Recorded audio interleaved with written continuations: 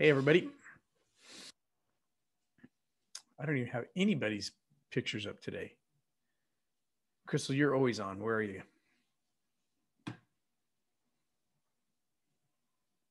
I'm coming. Can you guys can hear me? Did you guys all have to update your Zooms? I didn't. I didn't either. I didn't know there was an update. It made me update all my computers. I'm like, oh no. There she is, Miss America. Okay. How's everybody doing? Cold. Cold? Well, are you going to whine? Get a blanket or something. Whoa, okay then. All right. So we are beyond the halfway point. Before we get started today, I want to explain to you how this week's going to go. In fact, let me go and find my Canvas, and I think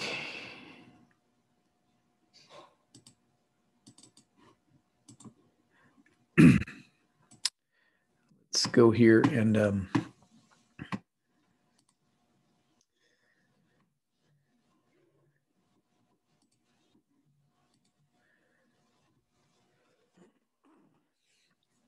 sorry, I just choked down a whole bunch of ribs and they're all caught in my throat now. All right. So this week, you probably saw it in your Canvas. If it comes up here, there we go.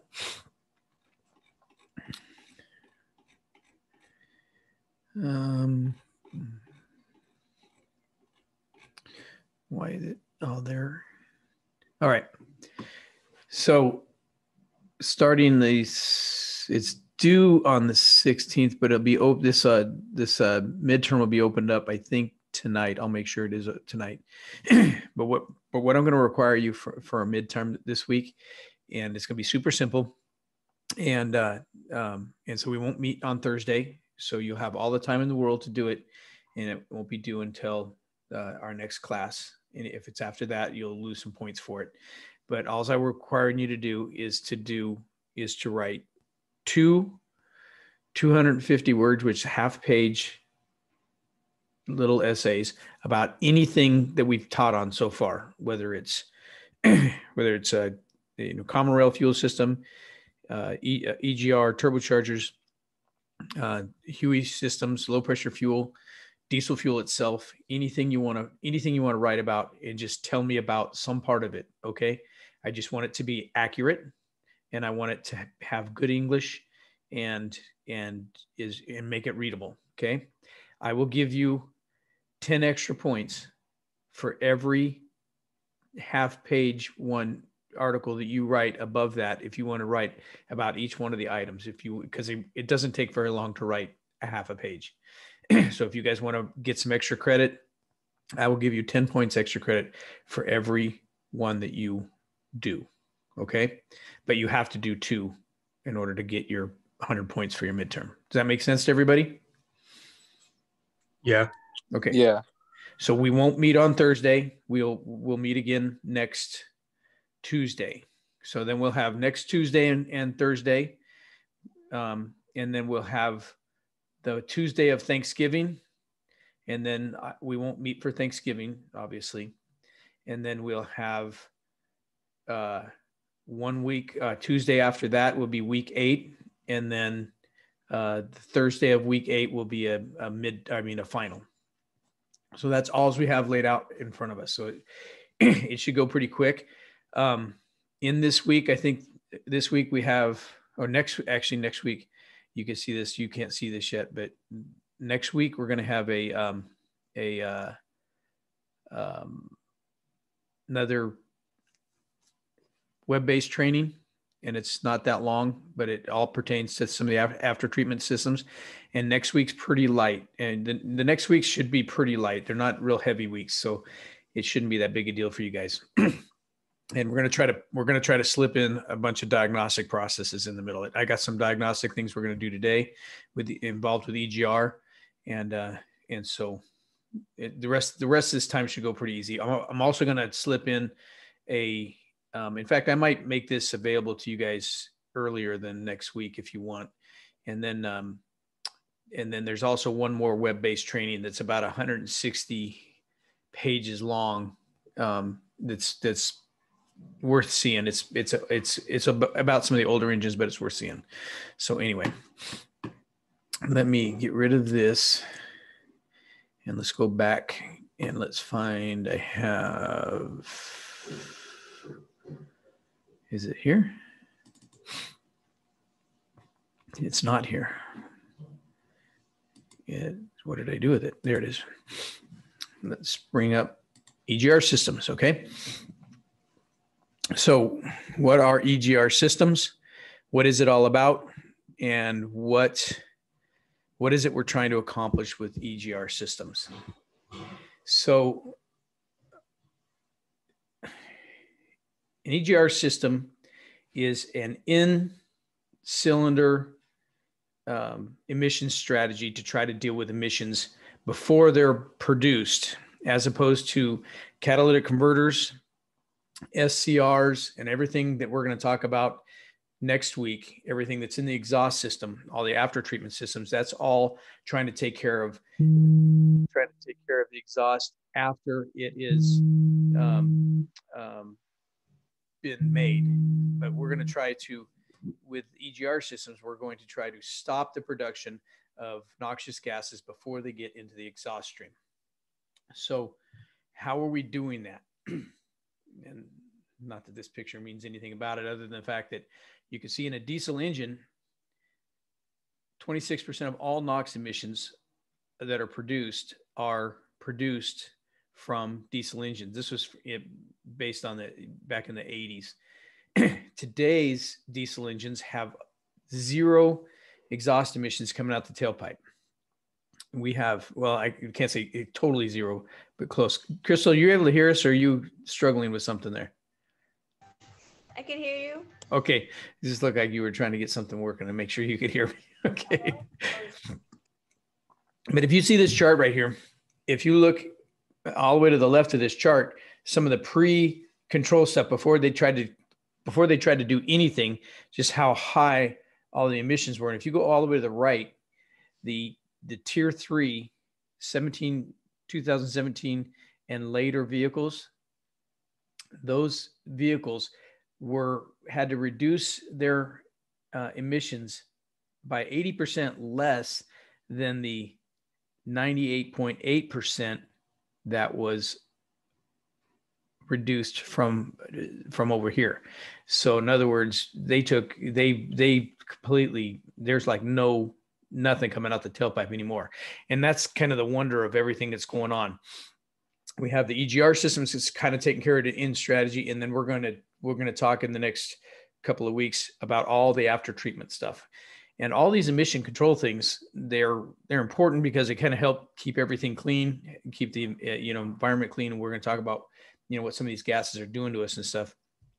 But they're some of the most challenging systems on the vehicle to keep working and to keep and to diagnose. And they're really difficult because we're dealing with stuff in the exhaust, chemicals, and all kinds of weird stuff going on in the exhaust. And so they're really, really sensitive to all kinds of problems, and they're really difficult to diagnose. So, and I'm going to be really honest with you, for probably the first 4 or 5 years of these things even being out there and us trying to fix them, Ford's, if you can watch Ford's class on this, the web-based class on this after treatment stuff, it kind of talks about it a little bit, but it really doesn't explain what in the world's going on.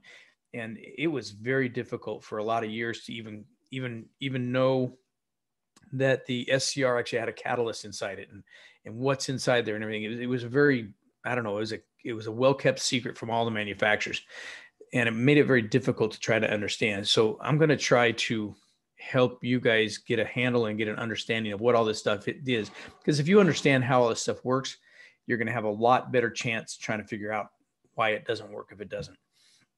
So what is I'm going to deviate a little bit from these slides. We're going to talk about EGR in itself. Okay, so it is an in-cylinder strategy to try to take care of. We've already covered that. What is it that we're trying to do? Diesel engines, or all engines, internal combustion engines, will produce NOx at some level. Gas engines do at a very much smaller level, and they do it in a whole different kind of way. And you can get into the readings that I put in the Canvas if you really want to find that out. I'm not going to spend a bunch of time with that here. But a diesel engine, because of the way we produce the heat inside of higher compression ratios, we're turbocharging them, so we have much higher pressures inside the combustion chamber, and we have really high combustion temperatures. Okay, so what happens is anything above 2,500 degrees will start forming NOx. Okay, so, and we'll talk about what NOx is here in a second. So anything above 2,500 degrees is going to exponentially increase the production of NOx. Plus, the high pressures in the cylinder are aggravated all. Nitrogen, which is what our atmosphere is, 76% nitrogen. Is that right? Somewhere around that neighborhood, 75, 76%. It usually in the combustion process is stayed out of it. It doesn't affect it. It doesn't help it. It doesn't hurt it. It doesn't do anything. But when we get to those high pressures and high temperatures, all of a sudden nitrogen starts to react under that pressure. Okay. And that creates the problem. We end up oxidizing the nitrogen. Now, when we say NOx, the X means and nitrogen with an oxygen with an indiscriminate number of oxygen particles. Okay. Which means there's about, I want to say 5 or 6 different compounds that are turned into NOx. Some of them are completely harmless. Some are actually good for the environment. But there's 2 that we're really concerned about, which is NO, which is nitrogen monoxide or nitric acid, which isn't in itself a really bad gas, but nitrogen dioxide is. Okay, that would be NO2. That's the bad gas that has the reddish brown color, gets in the ozone or gets in the atmosphere and gives us the red color in a smoggy day and all that stuff. But the NO that we're concerned about, what happens is as the combustion process takes place, the nitrogen turns into NO, takes on an oxygen particle, but it's a very unstable NO, nitrous oxide, or nitrogen monoxide is an exceedingly unstable molecule, okay, because it only has one oxygen particle, or ever how it works. I'm not a chemist, but so it's very unstable. So as at the post combustion, as soon as combustion starts to come down and cool off, it attracts other oxygen particles, and that's where we get into the problem, and we have problems with the NO2, which is the nitrogen dioxide. That's the real bad one that we need to worry about. And there's a bunch of other compounds that it makes that aren't is a big issue, but it's just those 2 gases that we're trying to deal with. Okay, that happens inside of a combustion chamber on a diesel for a variety of reasons, because we have the high pressure and stuff. And remember, our diesel fuel, when it's inside that cylinder, it's an oxygen rich situation. It's not like a gas engine where you have a stoichiometric blend of fuel and air that's perfect. We have oxygen rich system cylinder inside there, and we have fuel that's sprayed in there, and it starts to stratify, so it's at different layers inside there. And so you have different places where it's going to you're going to have higher pressures and create higher temperatures, and that's where your NOx formation is going to take place.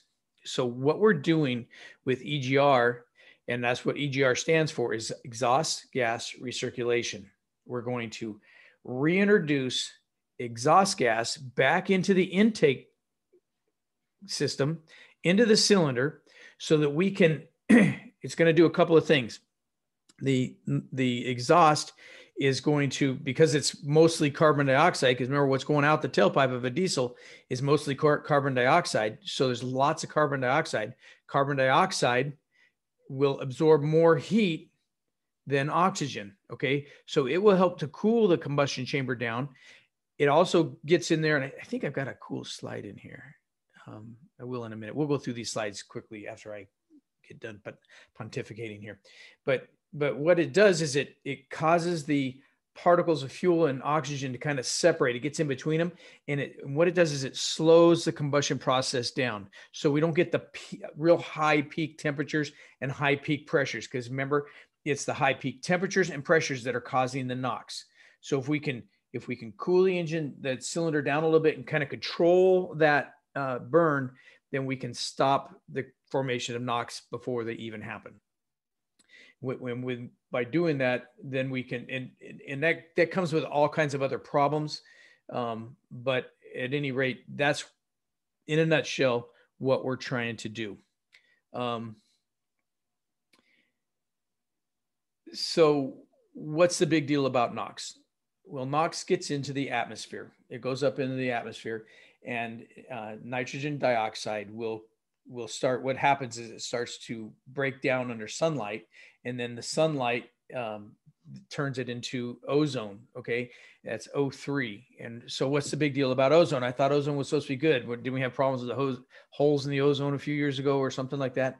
Well, ozone's okay in is it the stratosphere that's up on the top, and then the troposphere is below it or something like that? It's bad when it's below and okay when it's in the top. So it causes a photochemical reaction, and that's where we get all our gray or the reddish color, smog and all that stuff. So in a nutshell, that's what we're trying to do. We're trying to reduce it, and it's bad for us in a whole other ways. I actually next week or the week after with the SCR system, I've got a really good video. The girl really explains it really well, a whole lot better than me. So anyway, that's what's happening. So let's kind of go through these slides a little bit. And we'll try to cover about how it is that we're going to introduce it, what it's, and maybe explain a little bit more about how and why it's all happening. But we'll probably be able to blow through some of these pretty quick.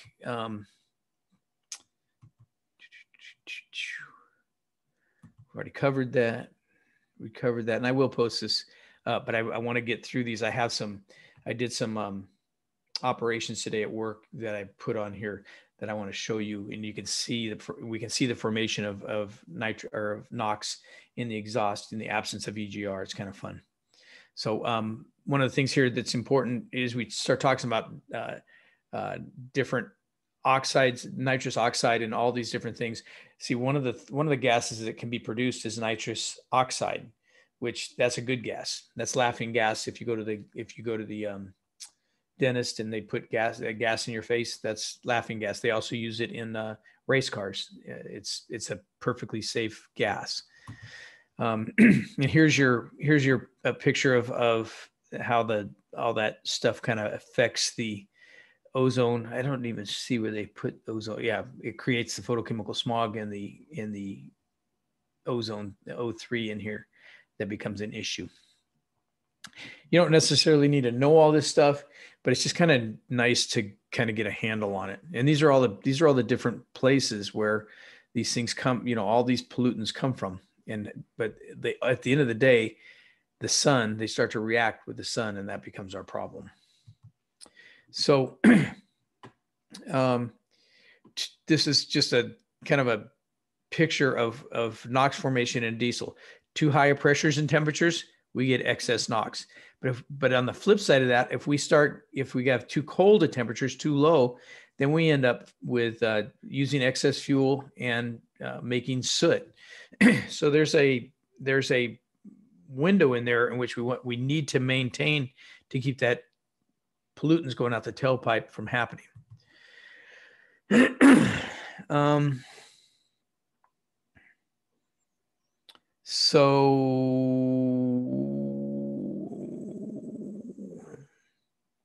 Yeah, these uncontrolled, we talked about all that. We already talked like this. Talked about that. I got ahead of myself. Here's the picture. This is a really good picture of what we're trying to accomplish here is to keep we're just kind of try to spread the exhaust gases back in here, and it's just going to slow, get in between the air and the fuel particles to try to slow that combustion down so it doesn't happen as quickly and as high pressures, give it more even. Now, one of the things that's going to do is if we're going to slow that combustion down, now we need to make sure that we have enough time as that cylinder burns, that we have enough time for that cylinder to burn all the fuel and make all the power you need to do. So what they're going to do on all these engines, if they're designing an engine that's going to have EGR, which they've done when they designed the 6 liter, when they designed the 6.7, when they designed the 3 liter and the 3.2, all these engines were designed to have EGR on them. Okay, so what they're going to do is they're going to design them with longer strokes, so that we already do that with a lot of diesels. Is they're going to have a longer stroke, but we're going to make it a longer stroke engine so that they can, so that we can slow the burn down and make it longer, and so we can burn all the fuel we want to burn and get all the power we want to do and keep the emissions good. So you've got kind of all that stuff happening all at the same time. So we're going to talk a little bit more. We talked last week about the fact that we've got, with turbochargers, we put variable geometry turbos in so that we can get pressure in there. And we're going to talk about that in just a second. If you'll get with me, bear with me here. And that's going to have to do with our metering of that. We already talked about that. We talked about that. Okay, that's important. That is a test question. I'm circling it with my finger. You need the pointer. 2,500 degrees is the magic number. Okay, that is it. That will be a test this week, and it will be a test on your final. So,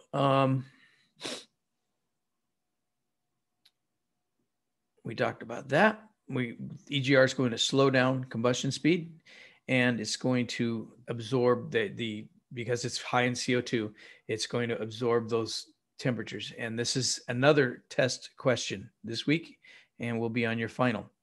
Specific heat. Okay, that is a specific word right there. Specific heat is the amount of heat required for a single unit of mass of a substance to be raised by 1 degree of temperature. Okay. So what I was saying a little bit ago was that when we introduce exhaust gas back in, exhaust gas, which is high in CO2, can absorb more heat than just regular air. So it will help cool the combustion chamber. Okay. So specific heat is an answer. Such a nice guy giving you the answers. So here we go with the stroke engines. Stroke length of mini engines, diesel engines are going to be, with EGR, are going to be longer. It's necessary to convert more energy into mechanical energy. So, I mean, that's just goes to show you that it's going to have a longer stroke so that we can burn more. I just explained that to you.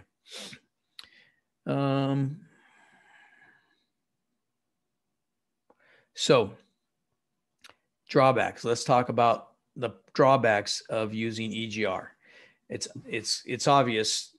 We're throwing exhaust gas back in there, and it's really detrimental to gas engines. It really costs a lot of power, but it costs power in a diesel engine as well.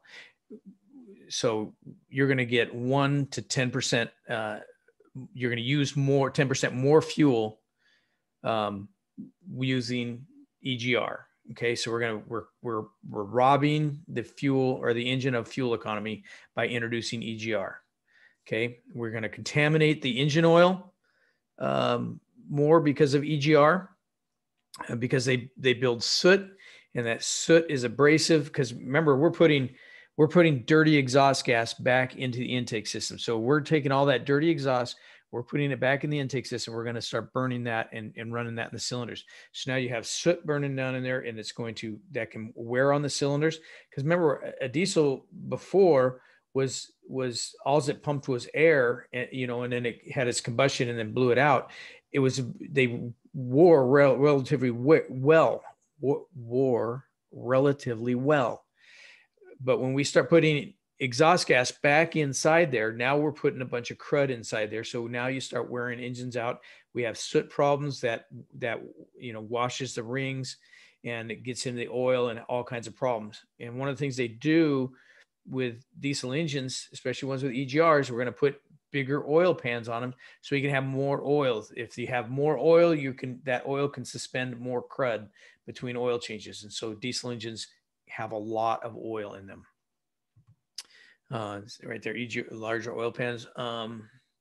So another problem that we run into is the fact that as that exhaust gas comes into that engine, it doesn't necessarily come into the engine evenly. So some cylinders might get more exhaust gas or might get all the crud from it. So you end up with engines that by design wear out certain cylinders because of the way the exhaust gas comes back into them.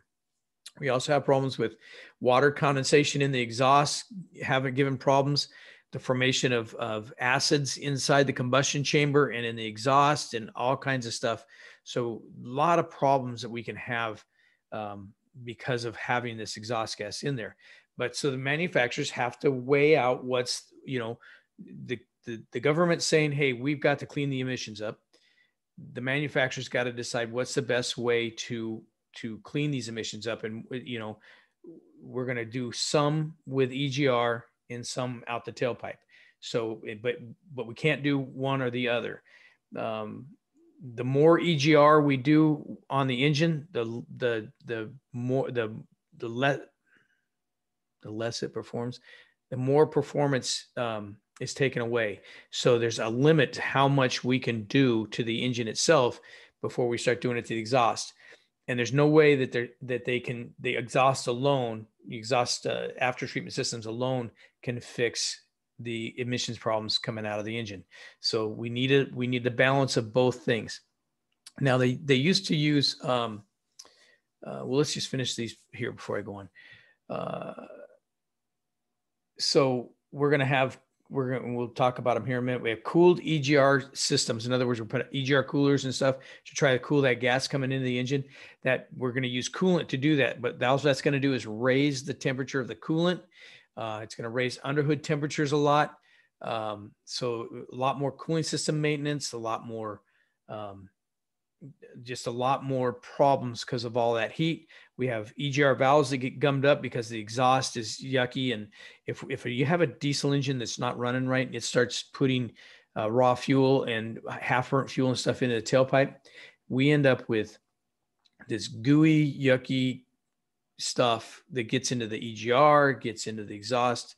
It gums up everything. So we have lots of problems with that. We have problems with EGR coolers failing. We have coolant getting into the engine. We have it getting into the exhaust. We have all kinds of problems with that, or we can get exhaust into the cooling system and fail the cooling systems. Just plethora of problems with EGRs. It says it's necessary on almost all diesel engines. I do not know of a diesel engine that does not have EGR, a new modern engine. So when there's other strategies for reducing NOx in diesel engines besides using an EGR. In some of the early ones, they would retard timing. By retarding timing, they were cooling down the combustion chamber, trying to do some things to reduce NOx. They introduced in 1999, we introduced charge air coolers, which is the radiators for the charge air system, because that by reducing that air temperature going in the engine, that helped reduce NOx. So they've had different strategies all along to try to reduce NOx as it came along, but it just got to the point where they had to put EGR systems on there. And one of the things that we get by having the HUI systems and the common rail systems is we can have those higher pressures in the cylinders, and we can keep those higher pressures with EGR, and we've got the ability to inject fuel perfectly timed with the perfect rates that we want into those really high pressures. So we have the ability to do that and keep that engine running at peak performance and keep the NOx emissions down. So they've really been able to come and make great strides with some of the new injection systems. One of the things that the more EGR we put in there, the engine starts to run worse, and we start having really high carbon monoxide and hydrocarbon and particulates. So there's that balance of what we're going to try to accomplish on these things. All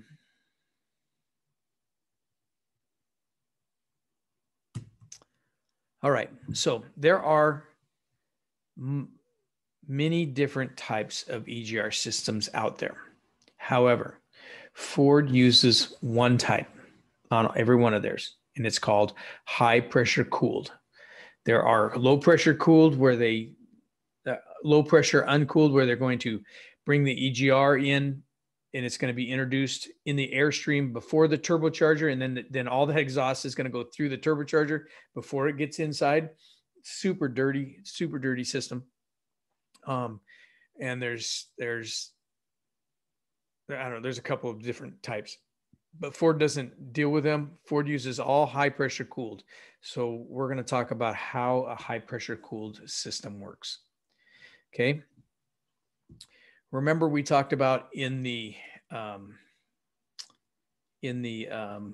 turbocharger class that if we're going to try to put exhaust gas into the cylinder and the turbocharger is pushing high pressures in there, if you had 20 pounds of boost coming in the cylinder in the intake, but you only had 5 pounds of exhaust back pressure coming in, who's going to win?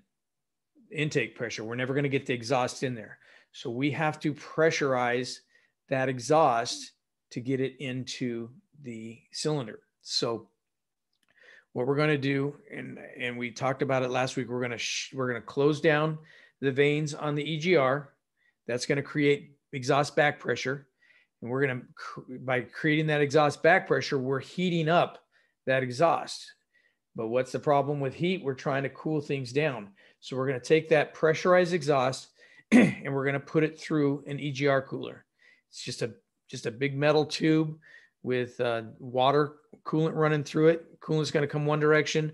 Exhaust gas is going to come the other direction. And we're going to reduce the heat out of that exhaust. And then and it's under pressure. And we're going to introduce it into the intake stream. And it will always be higher pressure than the boost pressure, so that the exhaust goes into the intake pressure doesn't go into the exhaust. Okay. And I got a picture right here. So we have this is your intake side right here. This guy here will be your variable geometry turbo. And this is all your exhaust. So the exhaust is trying to go out, past the turbo and out. But what we're going to do is we're going to close down this, and we're going to cause an exhaust restriction here. And this exhaust restriction is going to pressurize this exhaust through a EGR valve. The EGR valve on a Ford is usually going to be over here, but it doesn't matter. It's just a picture. But we're going to put exhaust through a cooler. This is going to cool the exhaust, and it's going to come through here and end up in the intake manifold. Does that make sense to everybody? Am I losing you, or do you get it? Nobody's answering me. Yes. Okay. So the parts of this system are the VGT, which is the turbo, the VGT turbo. We're going to have an EGR cooler. I know that the 3.2 has a mixer. I don't think the 6-liter or the 6.7 have a mixer. We're going to have an EGR valve. We're going to have the tubing for it. We're going to have some sort of a device bringing it into the intake manifold.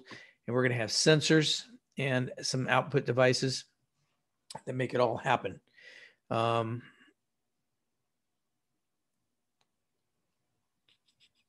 think we talked about that. That's just redundant. We've already talked about that. Okay, so the beauty of the variable geometry turbo is that we can do this, and that is the reason the variable geometry turbo was even introduced, was to be able to do this. It was to be able to pressurize that exhaust. But beyond that, we talked about it last week, that we're able to take that turbocharger and then do other things with it and really be able to increase performance and make it really boost our performance and our power output. So the exhaust, exhaust coolers, the exhaust is sent through metal tubes. We just talked about that, through a heat exchanger. It's going to lower the combustion chamber temperature so that it can absorb the heat. If we send it in there hot, well, then it can't absorb heat. So we're going to send it in there cold. When I say cold, we're talking maybe 400 degrees instead of 800 degrees. So we're talking, but it's relative, but we're going to put it in there so it's going to cool so it can absorb that heat. Okay. Inside the cooler itself, there's going to be vent hoses so that because it gets a lot of heat. A lot of heat goes into those EGR coolers. And so we're going to have a vent hose on the top that's going to just vent back into the degas bottle so that it doesn't get, vapors and vapor lock and get, air trapped in there and overheat. EGR coolers, I think maybe I have a picture. Do I have a picture of a cooler in here? Yeah. So these are, I don't have a 6-liter, 6.7 cooler here. These coolers are, they're just, some kind of like a little radiator heat exchanger thing. And they're super sensitive to heat. They work really good if they've got coolant in them. But what happens to them is if they get like real common, super common on a 6-liter, if something happens to somebody's radiator, the radiator tank cracks or something like that, and they run it out of coolant. And all of a sudden they're driving down the road and it runs out of coolant and the temperature gauge pegs. They pull it over the side of the road real quick. Oh, I ran out of coolant. They tow it in the shop. We look at it. Hey, your radiator's bad. We put a radiator in it. Check it out. Everything's good. I can promise you almost every time in 2 weeks, that guy's back blowing smoke out the tailpipe because his EGR cooler failed. Because what happened is his radiator went bad. All the coolant went out of it. And now you don't have any coolant inside that EGR cooler. Well, you've got pert near 800 degree air coming into this cooler. And now all of a sudden this thing's frying hot. Well, it ruins they either cracks them or ruins the solder joints inside of them and they fail. And it may not fail. They don't fail right now, but they're in 2 weeks time, you just can't take it anymore and they break. And what happens is they internally break and then they send coolant will leak and then go into the exhaust and run out the tailpipe and start smoking white.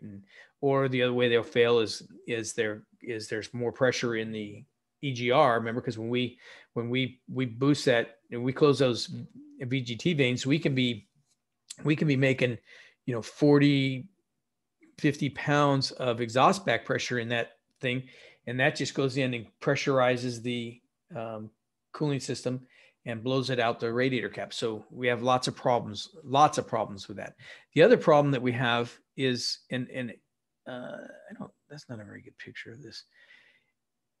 The other problem that we have is that the 6-liter itself, the coolant that runs into the EGR cooler runs through the oil cooler first. So if it goes through, in fact, I wonder if I can do this. If there's a screen, let me do this. Let me see if I can draw a picture for you. I'm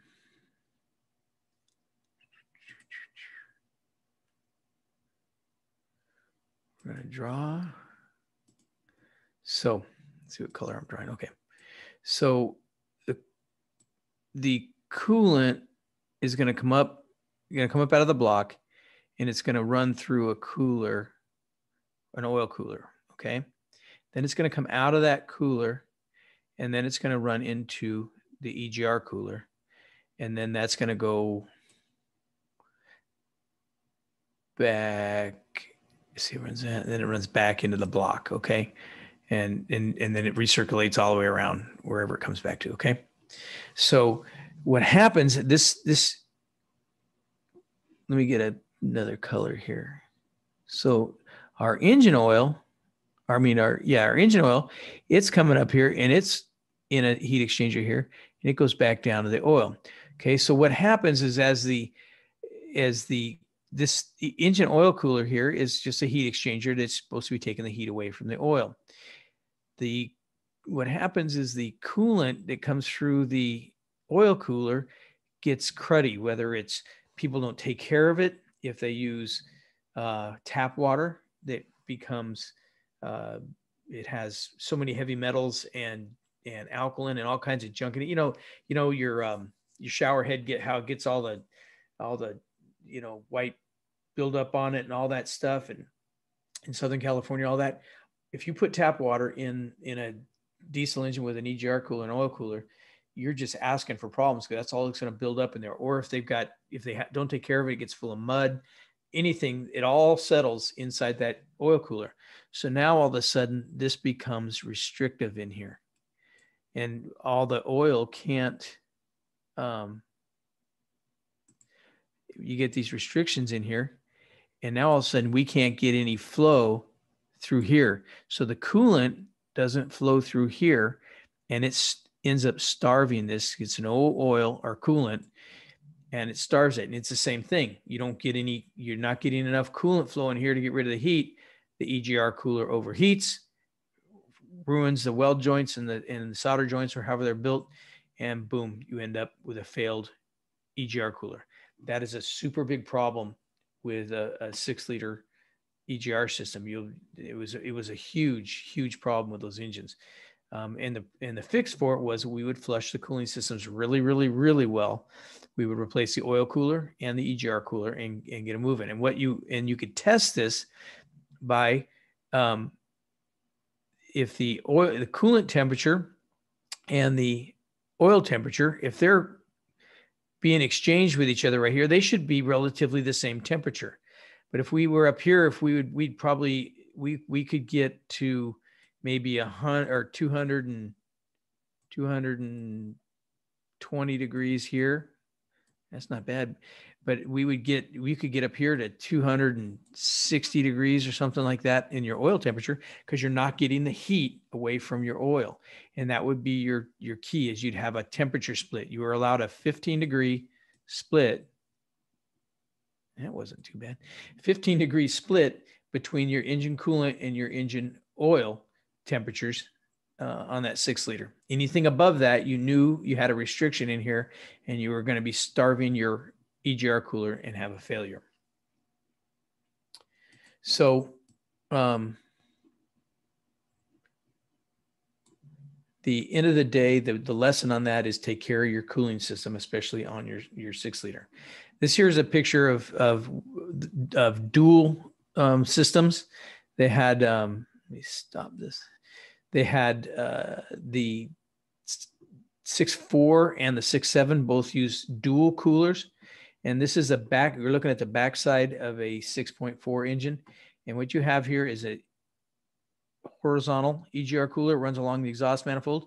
The exhaust would come out of here, run down here, along here, and then run up the vertical cooler over here, and then run inside to the EGR valve. So we could had lots of cooling for that EGR. It also had this EDOC thing right here, and back that up. And that is this thing here, right here, is a small catalytic converter. And what it did was it helped eliminate and reduce hydrocarbons in the EGR system, so we didn't help keep the EGR system clean. Okay. So this was an early dual EGR cooler system. I got to stop this in order to make this. I have to erase that. Hang on. Let me get an eraser. Okay. So the 6.7 went a step further, and this is the core of a 6.7. And you can see that exhaust would run through the center of this pipe and run through all these little tubes on the inside. And this all is inside coolant. So coolant would run down through these and help it keep it cool. And here's a picture of the housing that sits inside here, and exhaust gases would run through one and then out the other and then into the engine. So you had two different coolers that it ran through to try to get that EGR cool and be able to carry it off to the cooling system effectively, more effectively than they did on the 6 liter, and have less problems. So and I'm going to show you in a little while a live picture of how this is kind of going to want to operate. I think there's a picture. I don't have it. Inside this is a bypass. The 6.7 has the ability to run the EGR straight up without cooling it down, so we can heat the engine up quicker, or we can pass it through and eat through the cooler, or bypass you. It's a valve that kind of goes back and forth, so we can vary how much EGR goes through the cooler here to cool it down. And I'm going to show you, I've got a pretty good explanation for that in a little while, how that works.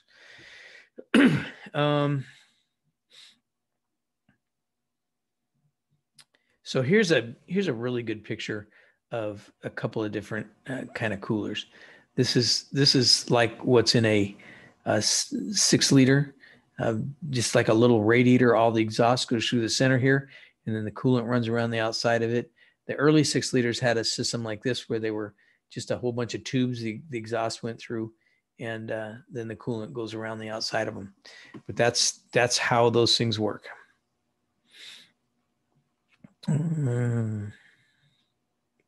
Talked about all that.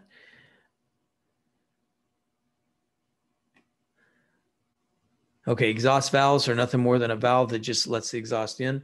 They're a stepper motor type, and they just meter how much. The computer just is a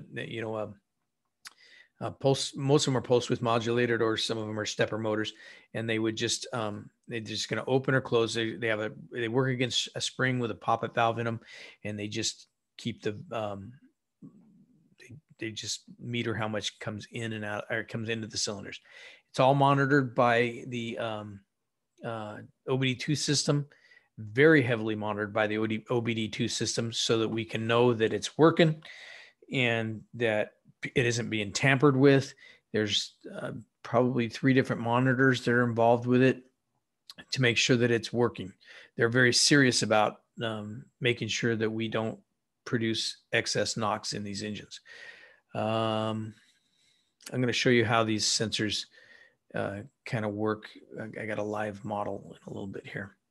We're going to use manifold pressure, EBP sensors, exhaust back pressure sensors, and we're going to use temperature sensors. The 6 liter was very crude. It didn't have any ability to know that it was flowing outside of the mass airflow sensor.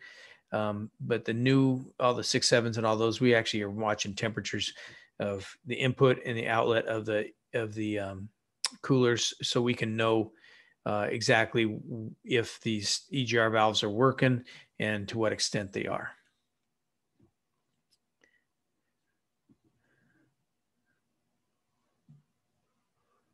And ultimately, in today's engines, we actually have NOx sensors in the exhaust, so we can actually watch them. And I'm going to show you one here in a little while.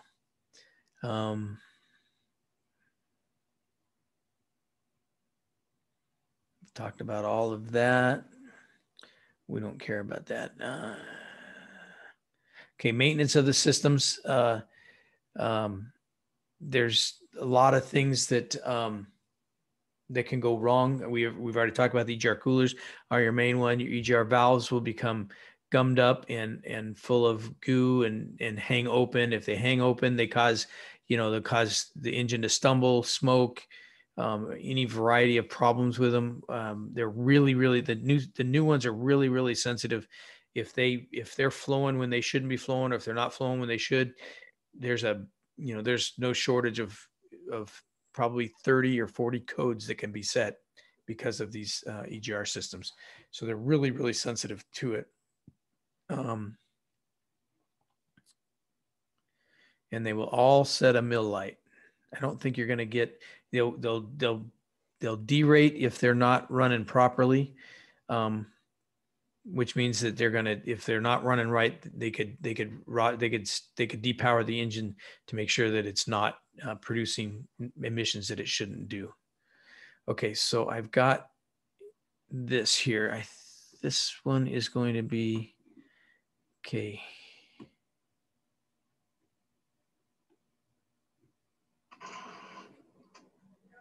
Yep. I gotta find the volume control on this thing. Hang on. Bear with me here.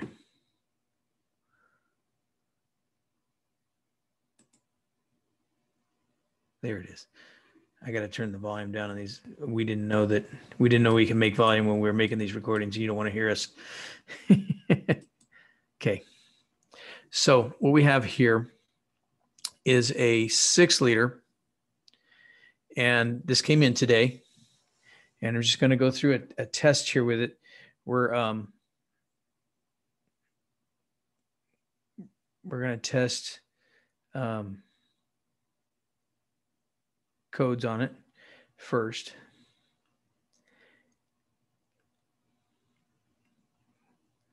Bear with it here. It's going to just go through a series of tests. I can probably skip forward a little bit here. This is how long it takes us to take the test. So.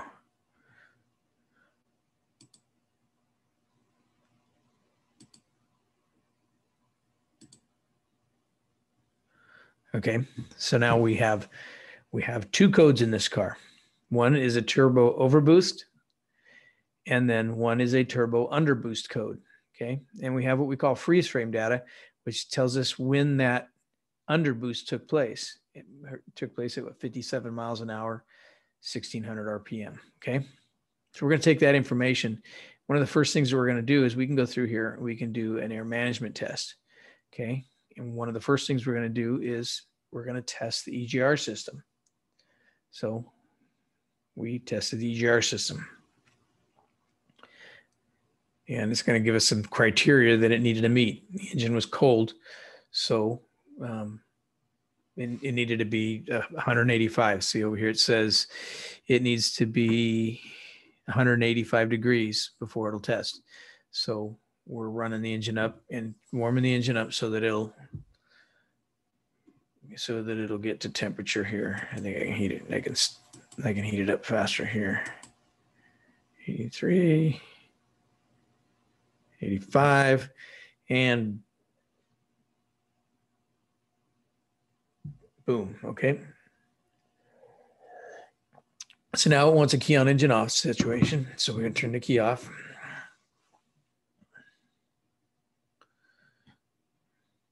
At some point here, I'm going to turn the key off. There we go.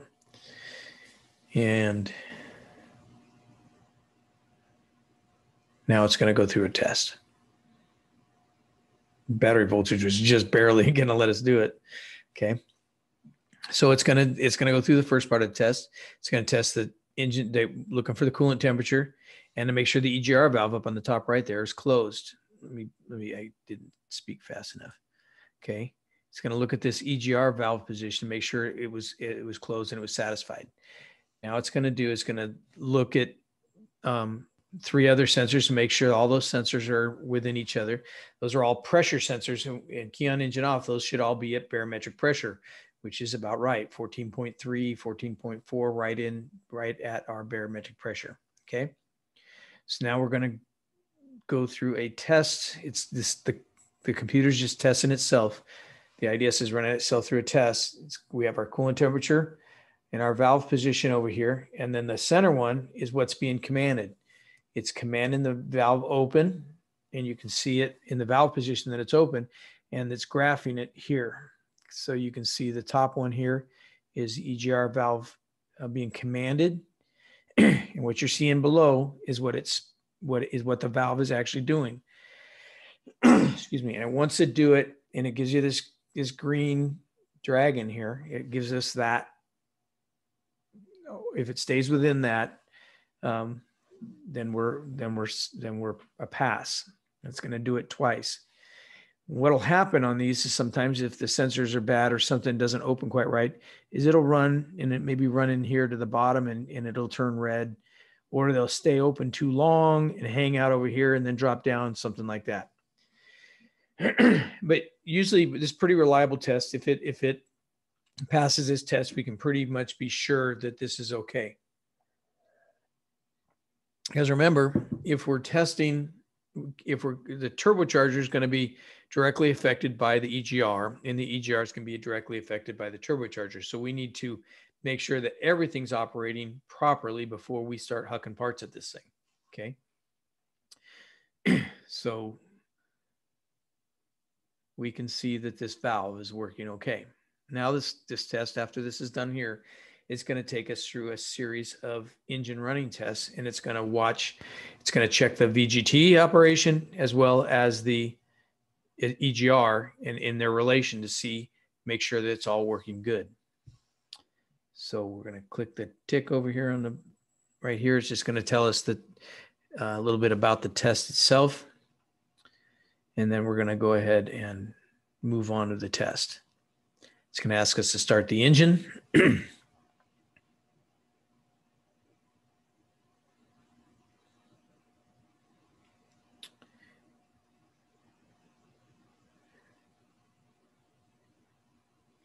Okay.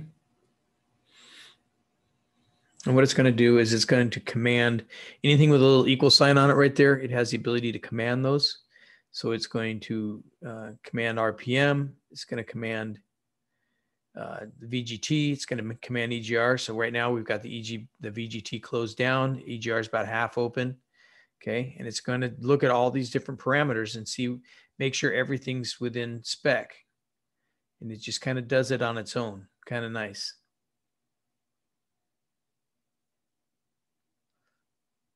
And you can see everything's in the green. Everything looks good. I guess I should have thrown a monkey wrench in there and showed you a bad one, but I got a bad one here in a little while, something else.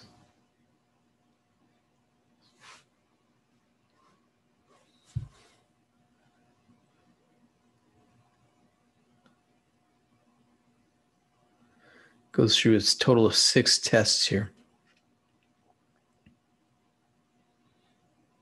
It's test number 5.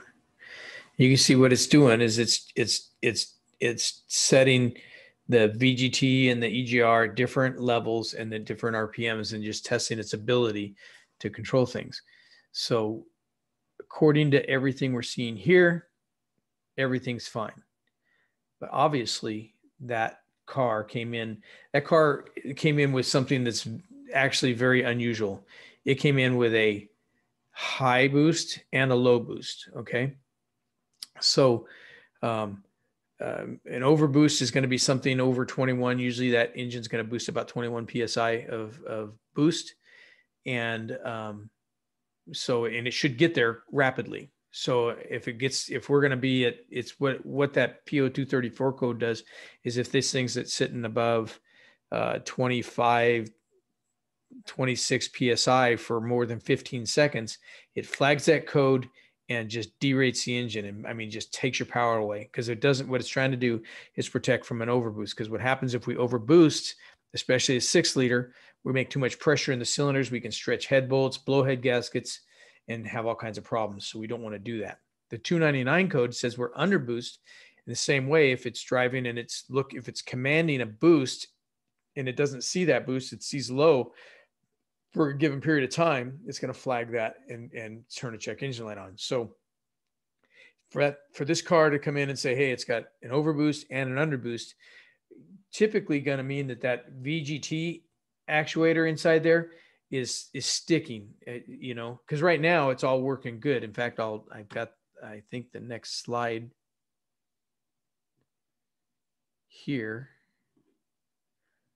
I guess I should have blown that up before I put it in here, huh? This one.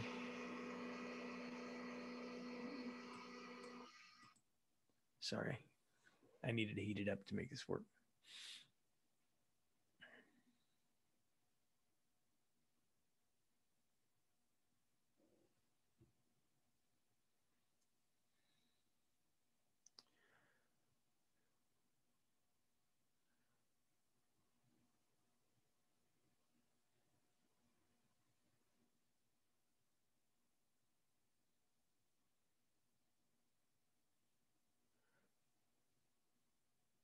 Wait a minute. I think I got the wrong slide. Hang on a second.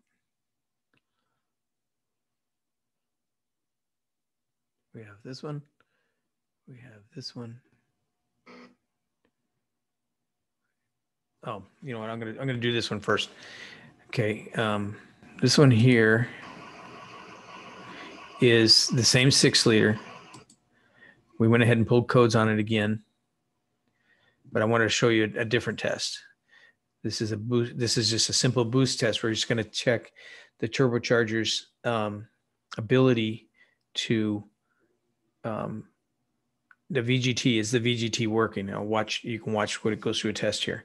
Again, we're testing those pressure sensors again. Are all our pressure sensors within spec? And they are. So we're going to start the engine. And what it's going to do is we're going to raise the RPM. You can see it went up to 1200 RPM. We've turned the EGR valve off and the VGT is at 0, so it's open. So now we're going to progressively close the VGT. And as we close the VGT, remember those nozzles are now going to change how they're going to push exhaust onto that turbine valve, and boom, see how we've made. What we ended up making here was exhaust back pressure and boost pressure. Okay, so we knew that as we move that VGT up and back down, we saw movement in this thing. Okay, so now we're going to do it again. We're going to retest the thing again. But what I did was I went outside and I unplugged the VGT actuator. So we're going to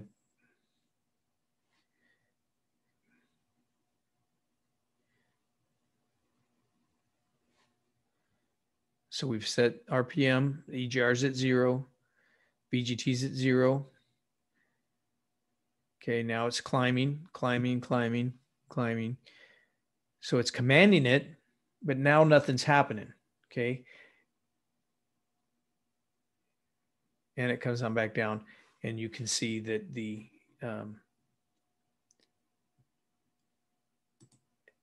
as opposed to the first one, where we saw the exhaust back pressure climb and we saw boost climb, now the VGT actuator is not working. And this would be just kind of an example of what you would see if the actuator itself was actually hung up or stuck in that thing. Because as that VGT operates inside there, it's in a dirty, horrible environment inside the exhaust, and it gets rusty and it gets hung up. And that's what's happening to this car is it's getting hung up. It's working, works sometimes, doesn't work sometimes. So it has all kinds of problems like that. So that's why it gives you an overboost and underboost, and then they bring it in and we test it here and it's like, hey, this thing looks like it's working fine, shove it out the door, but it's not. It's got a turbocharger problem. So so the last slide that I have in here is kind of fun. And this is a 6.7. And what I was doing with it is we're trying to heat it up.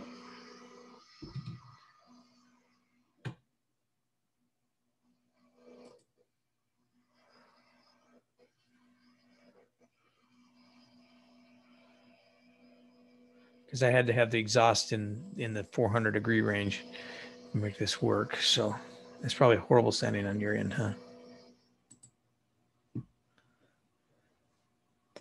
What we're doing here is I'm going to show you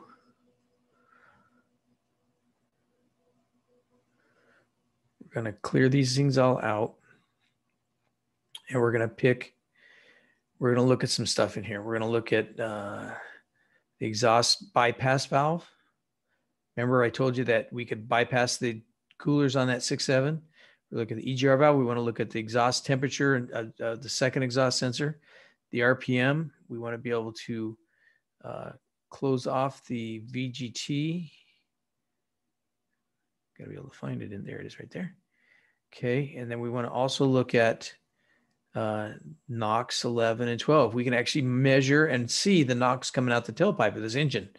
Okay, we're measuring all those things. Those numbers up on the top up there, top left, that's the NOx coming out of the engine before it gets to the after treatment system, and the second number is what's going out the tailpipe. Those are in parts per million. Okay, so what I'm doing here is I've commanded the EGR valve to 0. Now with the EGR valve off, okay, let's back this up a little bit. I'm sorry, that went too far.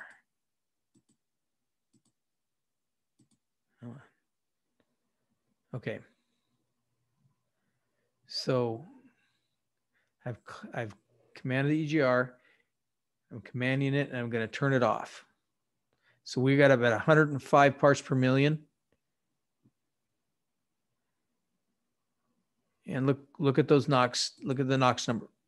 What did I just do? What did I do? I just went to the wrong car. I'm sorry. Bear with me. I am struggling to get the right thing on here.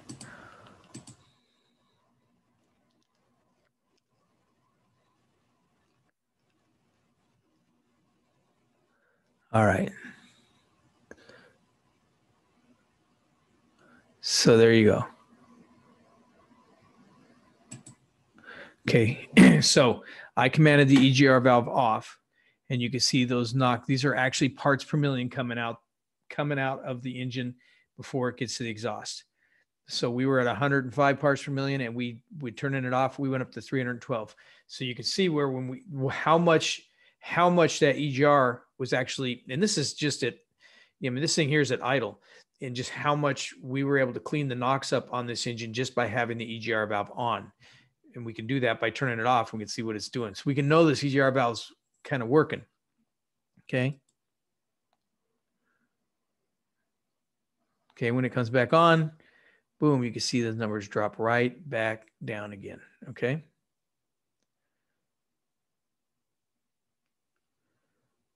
Okay, so now we're going to raise the engine RPM up.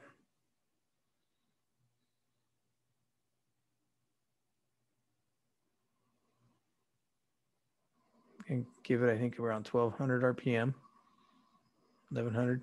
Okay, now we're going to close the VGT off to give us, we're going to try to give us some back pressure. Okay, and what we're doing is we're going to test this. Our goal here is we want to test this bypass valve. We want to see if the EGR cooler is plugged. And so let me just pause this and let me explain what I'm doing. So the EGR comes into this engine, or the exhaust gas comes into this engine, goes through a valve. It can go straight into the engine, or we can put it through the cooler. There's a bypass valve that can do that. Okay, one of the problems this truck will have is if that cooler plugs up, well then the exhaust can't flow through it, and we end up with exhaust flow problems.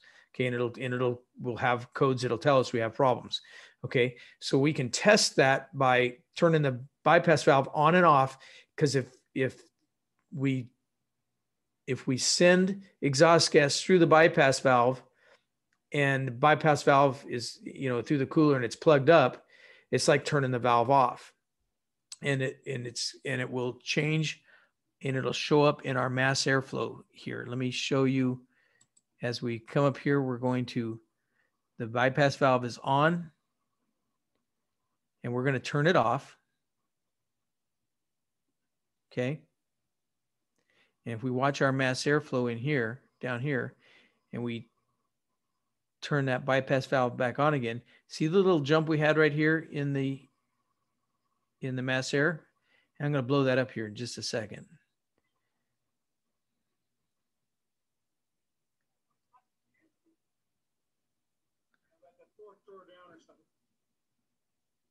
Sorry, We're talking on the, okay, we're going to do it again. We see the little jump. We're going to capture it here in a second. Okay, we captured the event. Now we can come down here and we recorded it.